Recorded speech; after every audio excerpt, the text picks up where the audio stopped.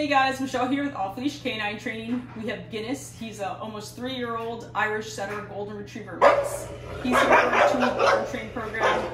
Biggest issues mom's having with him at home is his dog reactivity, kind of the whole 9 yards, barking, lunging, that kind of stuff. So we definitely want to work on that. Some other issues she's had with him, just in general, as far as like, you know, pulling on a leash, that sorts of stuff. Another thing as well is when it comes time to getting into the vehicle, mom will open it up and Teddy kind of has to, you know, get on his hind legs and kind of hug her, you know, climb on her before he'll actually get into the car. So we want to work on that as well. This way he's just kind of getting into the vehicle without needing to, you know, climb all over mom to do so first. So let's check back here in 2 weeks so we can check out his awesome progress.